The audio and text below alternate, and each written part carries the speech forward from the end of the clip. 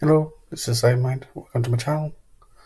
On this video, we're going to go over character privacy and the share link.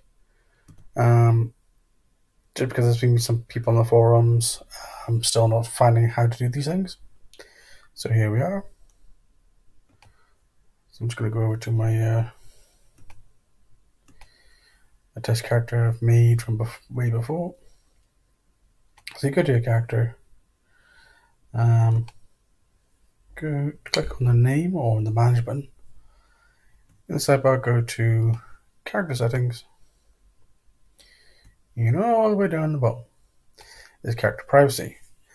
All new characters will default to campaign only, which means only people who will see the character sheet will be those who are in the same campaign as you. If you set it to private, only you and the DM, if you're in the campaign, can see your character sheet. To share your character publicly by giving the link to somebody on a virtual tabletop or something like that, you need to set it to public. So anyone with the shared link can view your characters. To get the shared link, from here you can just click previous. I can click on this thing again, and now down the bottom, this will now appear.